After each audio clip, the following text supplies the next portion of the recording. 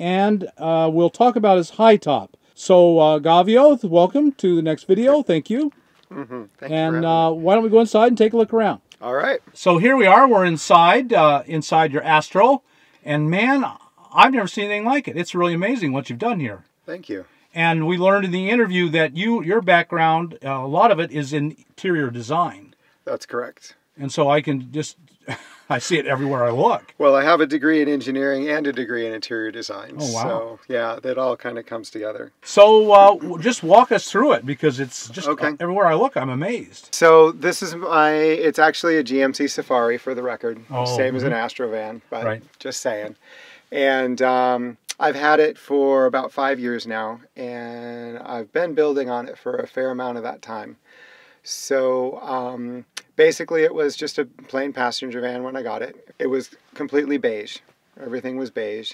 And I really don't like beige much. So, so one of the things that I knew was going to happen was that there was going to be colors. The other thing that I knew was that I really wanted to make a complete camper, you know, sort of a Westphalia style thing. So That's what I see everywhere I look, Westphalia. thanks, yeah, and you know, but I wanted the reliability and the, you know, affordability of the Astro van platforms. So that's how this got concocted. And I knew all along that I wanted to have a pop top, but I had no idea how I was going to pull that off. And because the van was my daily driver at the time, I kept sort of working on it. I'd pull something apart, then I'd have to put it back together again and whatever. So starting with sort of the main nugget of the camper part, we have this unit, which contains the 2-burner stove and the sink. And I have a 12-volt refrigerator here. I have a composting toilet here, and the water supply. And I did it with, like, one of the things that I wanted, that I really like about the way the Volkswagens are set up, is that they have a really safe propane system with the tank underneath the van and, you know, fully plumbed and all of that. And I really wanted that too. I also wanted a really robust electrical system, so I settled on a system using 2 6-volt golf cart batteries. And solar on the roof. So I have a controller, and all my cabling goes kind of inside that cabinet there. Okay. And there is your composting toilet, which must be on slides. It's not quite that sophisticated, but yeah, you pull it out, and it's basically in a 5-gallon bucket. Right. And right now I'm using peat moss, but I think I'm going to try some other things, because the peat moss gets this odd smell to it. It doesn't smell bad, but it smells a little bit like fertilizer, which is not ideal. But it has a vent fan that is controlled here, and that vents the, you know, yeah, you can see the causes the air to circulate. Yeah, tube coming out. Yeah, exactly, and that goes to the outside of the van. And of course the jug to separate. Of course, yeah. Composting requires separation. Yeah, exactly. And I have a urine separator in the toilet as well, because sometimes, you know, this also all kind of closes up. Oh my! And it gives me a surface up there that I can either stow stuff on, right, or you know, work on. I can set my computer on it, or brilliant. You know, that kind of thing. Is that plywood? That's this? Yeah. Okay, so this is actually 1/4-inch hardy backer. The cement board that you use behind tile. Okay. And I picked that because it's behind the stove, and I just wanted something that couldn't catch on fire. And then I lined it with aluminum foil so that it would reflect the heat. Right. And then the outside, all of the countertop material is a pourable water-based epoxy stuff that I found. It's pretty good. The thing that I've noticed is that, this van it's a combination work van. I mean, it's everything. So things in here get abused. And what I've noticed is that sometimes it gets knocked hard enough and it'll pull pull off. And how do you add the color? You just mix in a paint or something? So all of the color things that I make, I make my own colors. I use dry pigments and metal powders, and I make my own colors for all these decorative finishes. And so all of them have this different colors, but the exact same look. And it's all the epoxy with oh painting you added. No, this stuff is not epoxy. This is it's a non-toxic water-based lacquer substitute that I buy. It's made by a company called AFM Safe Coat. So I think I mentioned in the other video, I'm chemically sensitive, so I have to be really careful what I use in my space. So so this stuff is great. It has a little bit of smell when I use it, but it dissipates immediately. And we'll see, you've got a lot of really nice custom upholstery. And did you do that, or did you? I did. You did. You did all that. Yeah. Yeah. No, I borrowed a sewing machine and learned how to sew. And oh, really? Yeah, exactly. Well, I did it because I knew eventually I was going to have to do the tent for the pop top. Right. And so, so I borrowed a friend's sewing machine, and I started with the curtains, which are insulated curtains. I use this fabric called Warm Windows, which you can buy online or at certain fabric stores, and it's like a five layer thing. It has, I don't know, it has like some batting, and it has a piece of Mylar, and it has, I don't know, it's a great little concoction, and it does a pretty good job of insulating. So anyway, so I started with those. That's where I learned how to sew, and then I did the cushions, and then I was ready for the pop top. You've done the front seats. No, those I didn't upholster those. I dyed them. They were beige, and but they are the seats that they're stock seats out of an Astro van. You have tanks, a freshwater tank underneath. Yeah, I have a 15-gallon water tank. When we get outside, I can show you all that. I have a standard RV pump, I assume. Yeah, it's actually kind of a small, inexpensive one, because the good ones are actually kind of large. Really more than you need. Yeah, exactly. We need. Yeah, so I got one of the small, inexpensive ones off Amazon, and boy, it's been working like a champ. I have to say, it's a little noisy, but it works great. And then this faucet, due to space constraints, I needed to fit it in just this exact, because there's a lot of structure around that, but I really wanted one with a sprayer.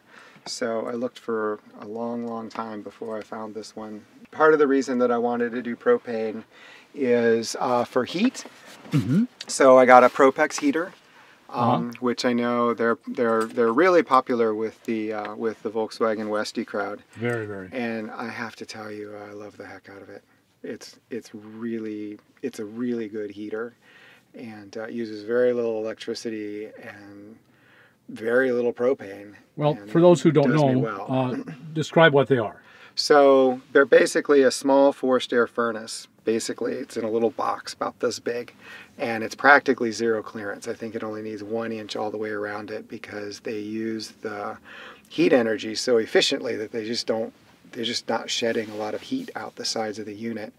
But they take their intake air and their combustion gas all come from outside, little tubes that go outside. So your inside air is always clean. Being vented, they're very, very safe. Yeah, exactly. And that was important to me. Again, with the chemical sensitivities and whatever, I cannot use a catalytic heater. That just would not, it would not work for me. Okay, so then we have the bedroom area back here. Being built on the Westie model, I'm assuming the seat folds down and that becomes your bed. Yeah, I tried the bed 3 or 4 different ways, actually. First, I wanted to be able to sleep sideways, and an Astro is that much too narrow. It did not work for me. So I tried a couple of different builds this way until I got it, working really the way I want it.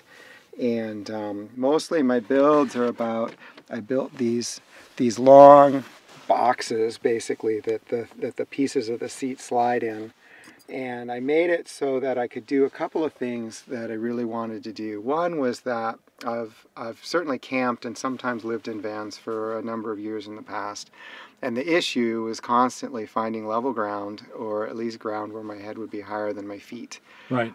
Without having to constantly change my bed direction and move all my bedding around and all that. So I wanted to be able to have a system where one end of the bed moves up and down.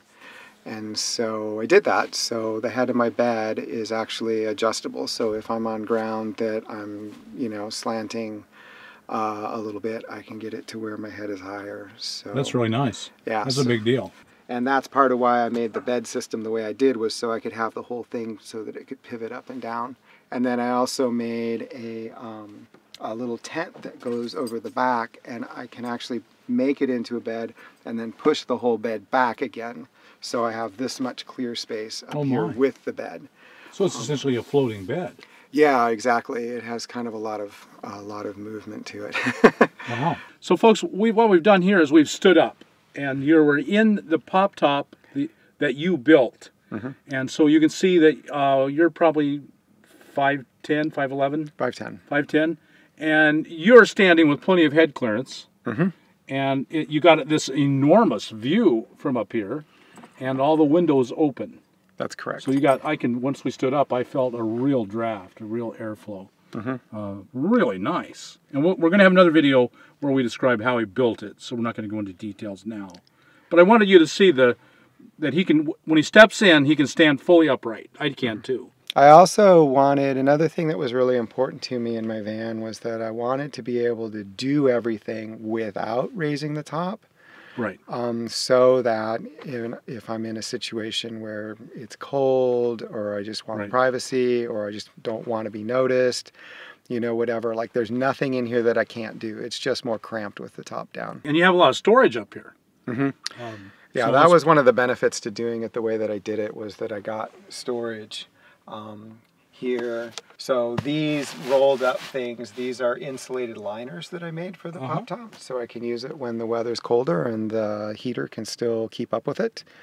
And then I also, set that over here, I also, like the way the top was shaped,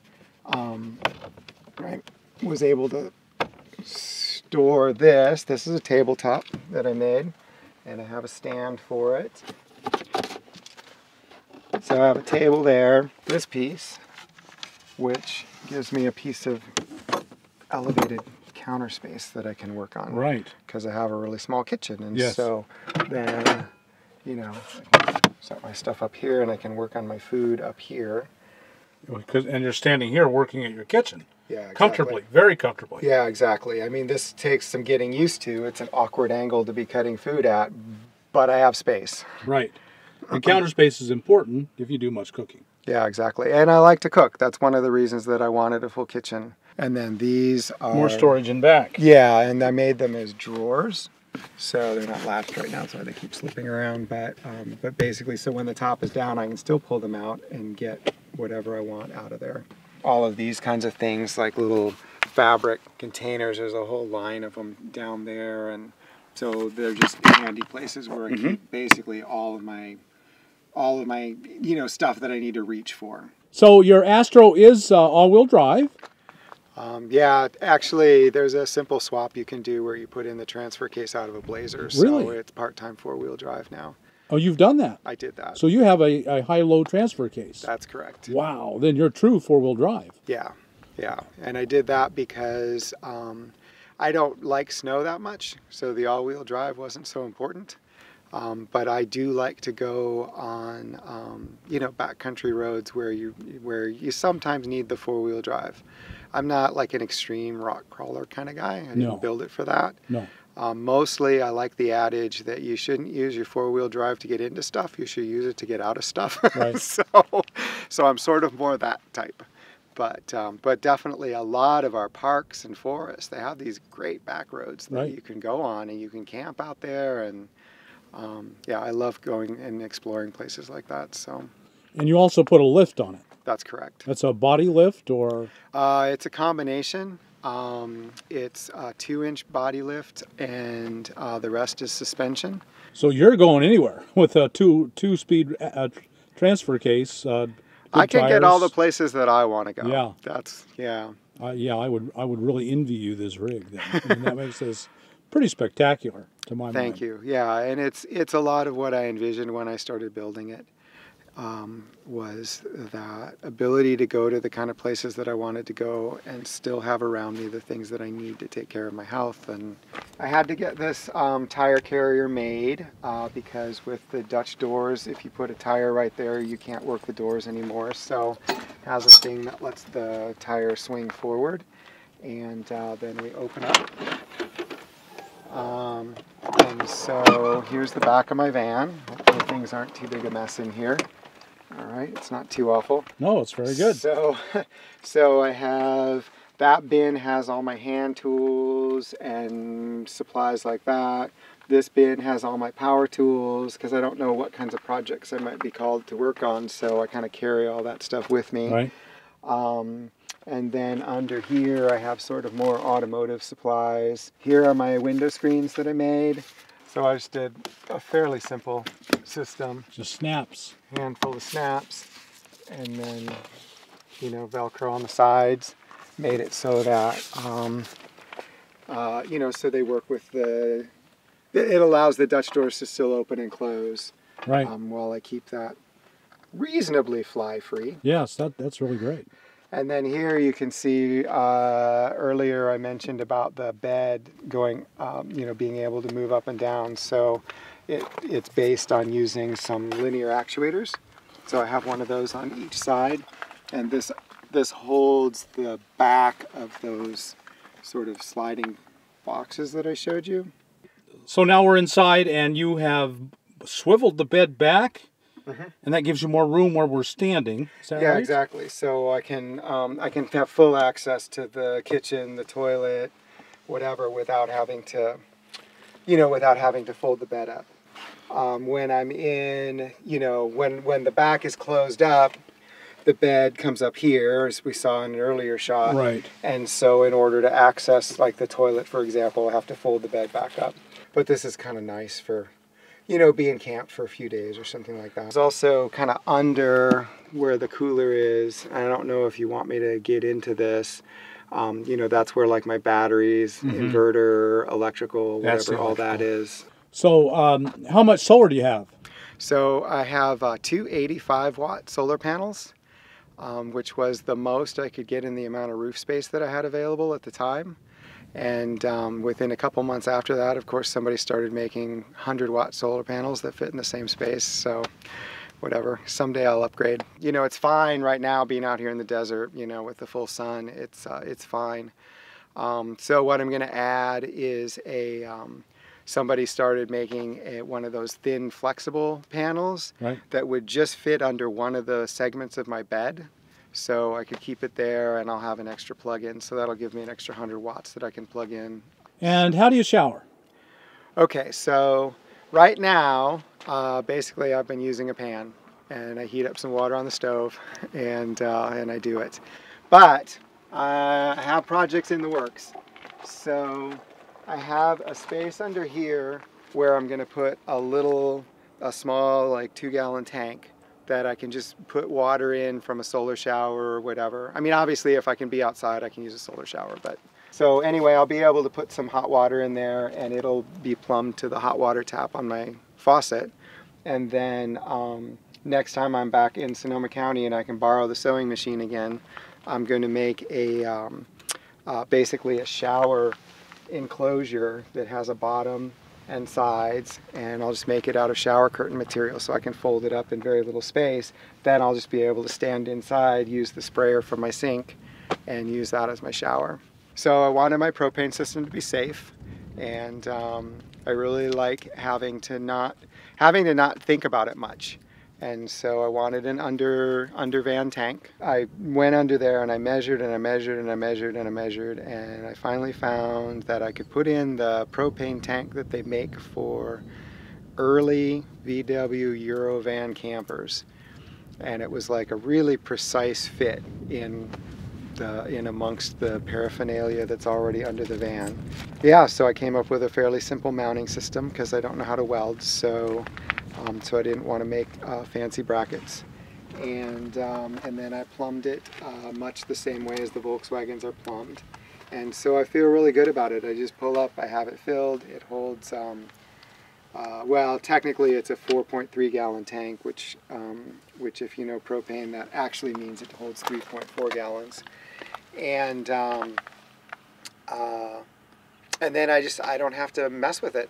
My stuff works, and I'm not putting tanks inside my van, and it doesn't take up any space inside or on the back, because I have plans for the back of my van, so I didn't want to have the propane tank hanging on the back and that sort of thing. That's a vent for the fridge.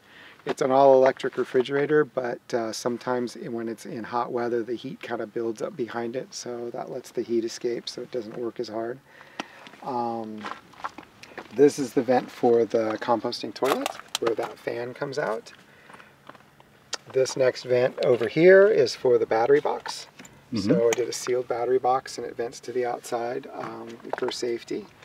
And then this is the fill for the water tank, which is located underneath where the spare tire used to be, which is why the spare tire is on the back. Well, Gavio, thank you so much. I mean, you know, every video I say how much I've learned, and this may be, you may be the most creative guy I've ever seen in what you've done here.